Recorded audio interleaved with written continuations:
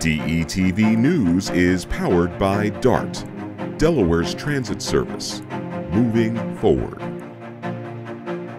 New tonight, Delaware's gun laws are upheld in court. Plus, some school districts in Delaware will be restricting cell phone use next school year.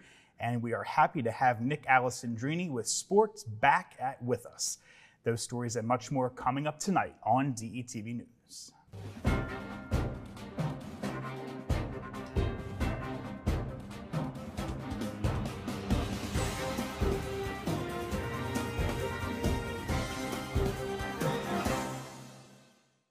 Good evening and welcome to DETV News. I'm Matt Ford. Thanks so much for joining us this Tuesday, July 16th. Here's what's making headlines tonight across the first state. Delaware is facing historically high temperatures this week, joining a large swath of the country under extreme heat. The National Weather Service in Mount Holly, New Jersey, forecasts temperatures rising well above historical averages of 69 to 88 degrees. An excessive heat warning, which we're all feeling, is in effect for Newcastle County until 6 a.m. tomorrow, Wednesday. Highs will be in the mid to upper 90s, with heat indexes ranging from 103 to 108 degrees. Yes, you heard that correctly. And in other news, Delaware's gun laws have been upheld. The U.S. Court of Appeals for the Third Circuit ruled Monday against the Delaware State Sportsmen's Association challenge of state gun law reform. This decision upholds a district court's order denying injunctive relief.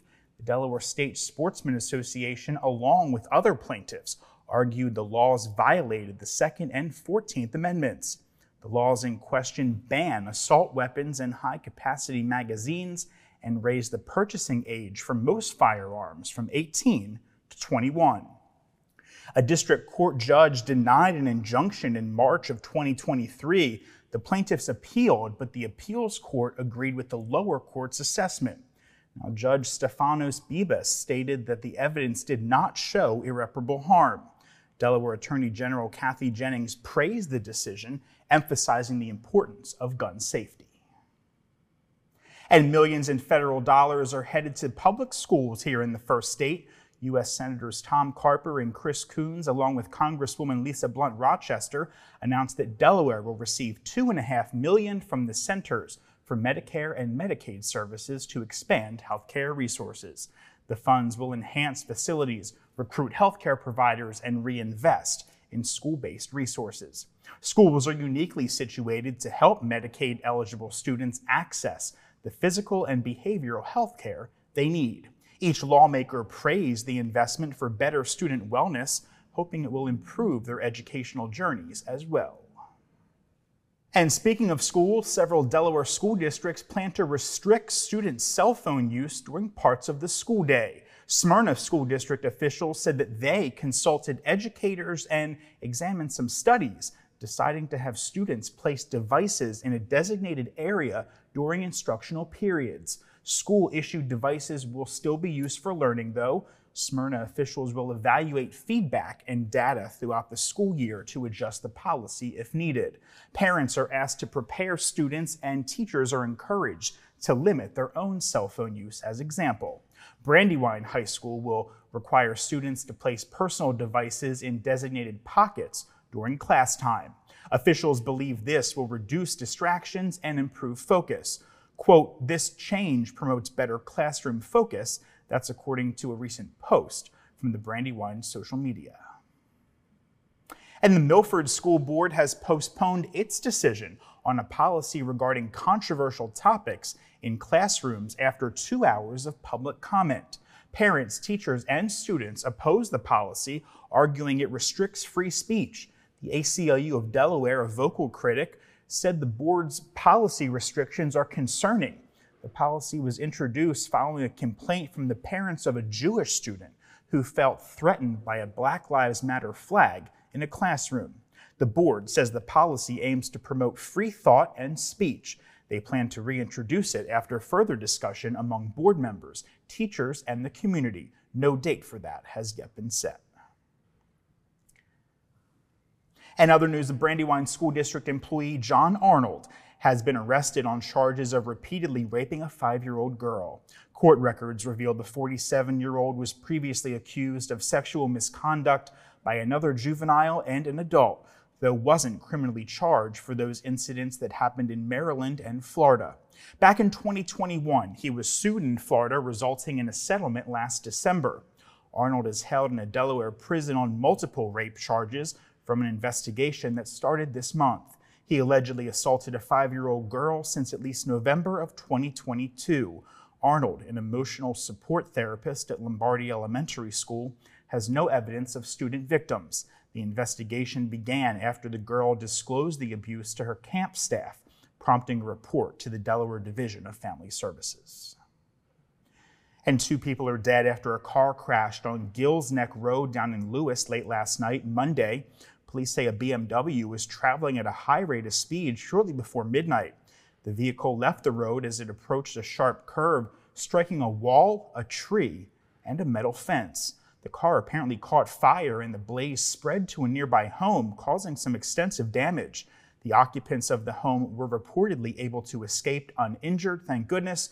Both the driver and passenger of the BMW were pronounced dead at the scene. Their identities will be released once their families have been notified. And state police are asking for your help in finding a man they say a suspect shot a driver Sunday evening south of Milton.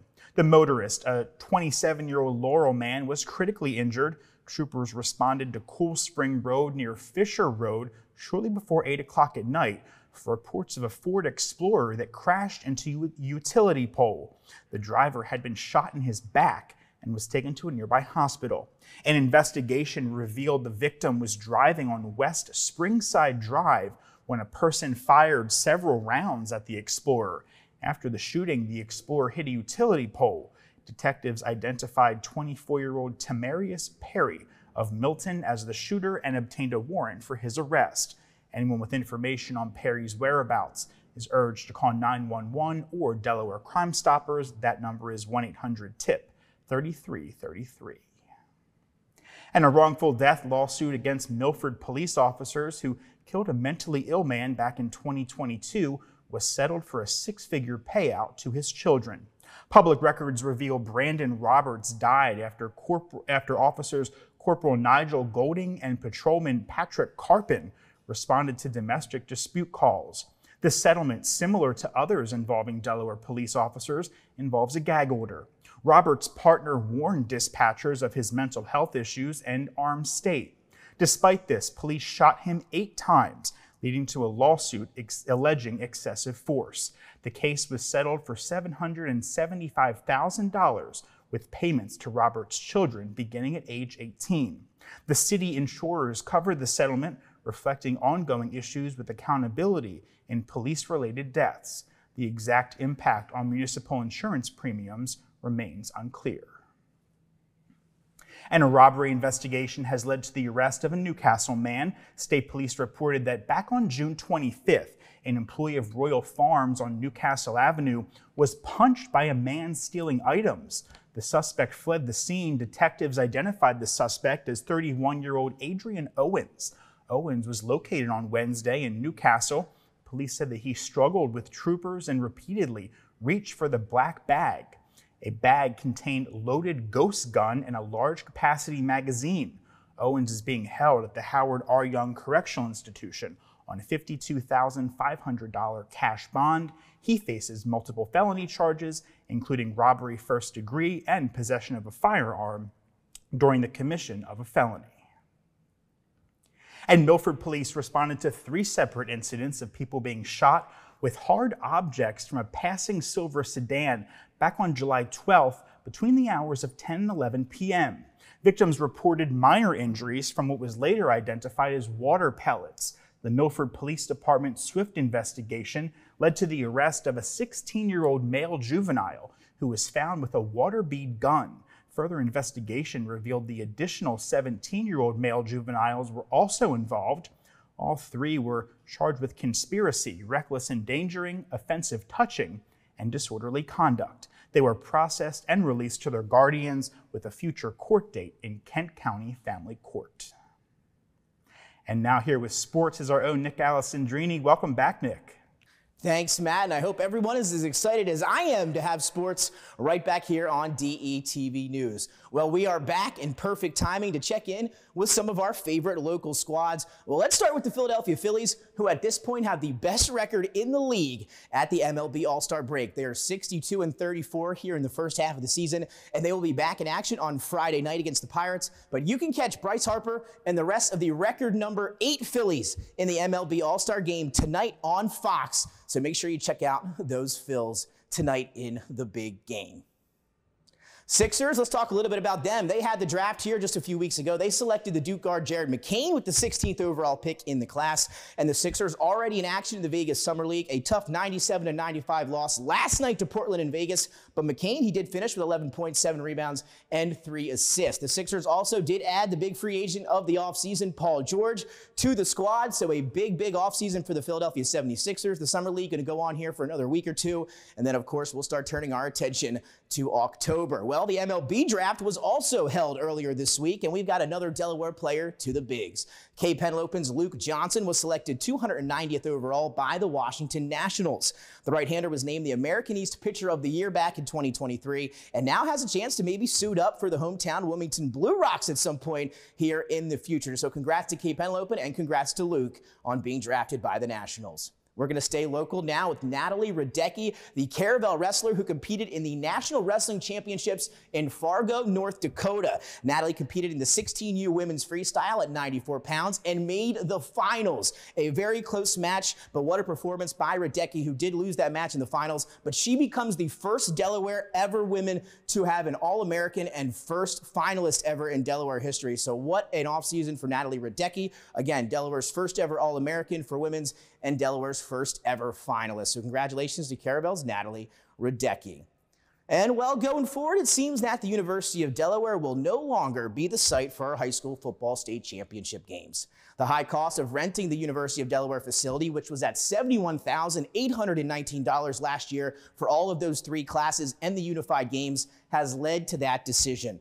The DIAA, the Delaware Interscholastic Athletic Association Executive Director David Baylor, said during the DIAA board meeting of directors on the meeting last Thursday that we will be moving it around the state going forward. DSU was listed as a possible site, but sources say the university has not reached back out to the DIAA. So we'll wait and see where the championship games will be played. Will it be a local high school? Will it be DSU? We'll just have to wait and find out. Well, Matt, it was good to be back. And again, a lot more sports coming for you here the rest of the summer, but that's just a little taste to get you a piece of this week. Nick, good to have you back with us, my friend. Nick will be here every Tuesday night with us, so excited to have him. In more news now, hundreds more houses will soon arrive in the fast-growing area of north of Middletown and south of the canal. In a vote back on July 9th, the City Council approved a new 674 home development called Monarch, located southwest of the town of Whitehall. This land has been designated for development for over a decade now. The new housing will cover a 546-acre plot along Ratledge Road, bordered by Crystal Run to the south and Lorewood Grove Road to the north. Initially planned as part of the village of Whitehall, the land is owned by companies tied to the Preston and Christopher Shell of Ocean Atlantic Brothers, as well as the Shell Brothers. And the Delaware Department of Natural Resources and Environmental Control, also known as DENREC, has unveiled a new all-terrain wheelchair thanks to a grant from the Ford Bronco Wild Fund Access Grants and the National Association of State Park Directors. The Action Track Chair was presented on July 12th at Deerfield Golf Course. Due to the weather, unfortunately, the chair couldn't be tested on park trails, but Jared Towery, 20 years old of Dover, tested it in the parking lot nonetheless. The chair, housed at White Clay Creek State Park, aims to make trails accessible for all. To reserve it, you can call 302-368-6900. And the Newcastle County Chamber of Commerce held its State of the County event on Tuesday today, bringing together community leaders from residents from diverse backgrounds to celebrate and build awareness about the growth of the county. Topics covered today included the latest developments in infrastructure and transportation to groundbreaking innovation projects. Newcastle County Executive Matt Meyer was on hand to discuss county policies and plans for the upcoming year. He said, quote, "It was my pleasure to join our friends at the Newcastle Chamber of Commerce to discuss the outlook for the upcoming year." He said it was a wonderful opportunity to discuss real policy that helps the people of Newcastle County.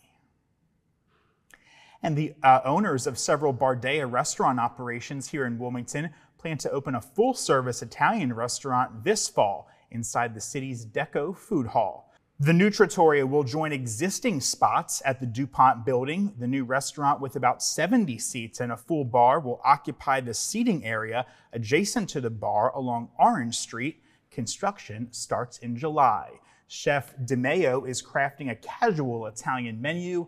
The new space will be designed by Philadelphia-based Stokes Architecture and Design.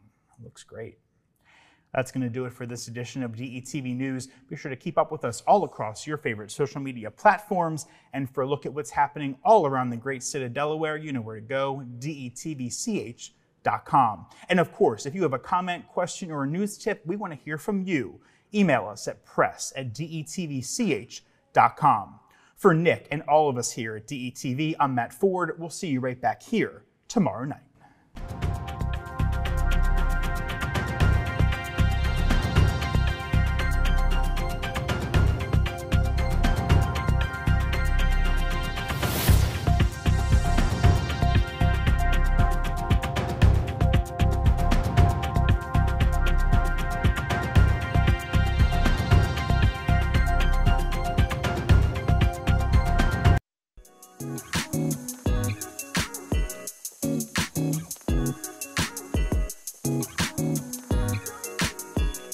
We don't talk about prostate cancer enough, and it's the most diagnosed form of cancer and the second most common cause of cancer death among Black men in both Delaware and the United States. Approximately 1 in 8 men will be diagnosed with prostate cancer in their lifetime, but just by asking your healthcare provider if you should get a screening could help you detect prostate cancer early and save your life. So let's talk about it. Talk to your healthcare provider today about a prostate cancer screening if you are 40 years of age or older, or have a family history of prostate cancer. If you don't have insurance, or if your insurance doesn't pay for cancer screenings, Screening for Life may provide you with the screenings that you need, and nurse navigators make this process easier. To learn more, visit healthydelaware.org/prostate or call 211. Ask your healthcare provider about a prostate cancer screening, and you're asking for so much more.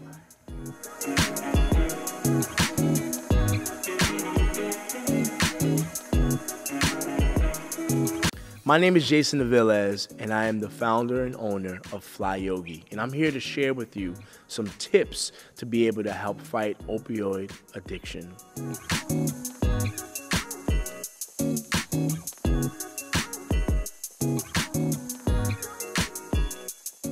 Opioid addiction is a real growing problem here in America, and I'm here to share with you some tips that you can be able to integrate into your everyday life to really fight against opioid addiction. One of the first things is redeveloping your mindset. One of the practices that I like to use daily is meditation. And what meditation does is it brings you clarity of mind, and it helps keep you grounded, and it improves your ability to make decisions that you are going to benefit from. A lot of the time we find that addiction is rooted in our mindset. It's rooted in how we think and how we perceive, and therefore how we act. So this is a really good way to help fight against that energy of addiction. The second thing is improving your lifestyle through diet and exercise. At the very root of addiction, there is substances within the body that's causing the addiction on a physical level. When we begin to introduce healthier foods, plant-based foods, we begin to remove and detox the substances that are in our body that's causing and attracting the addiction.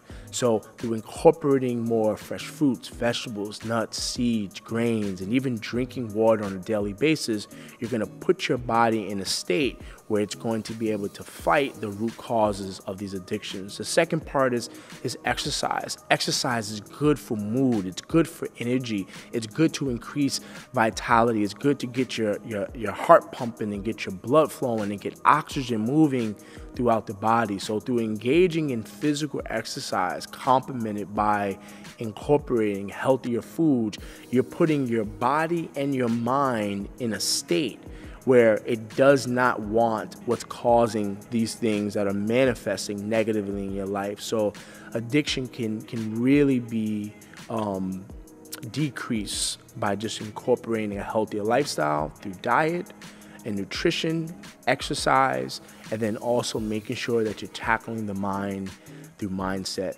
through meditation.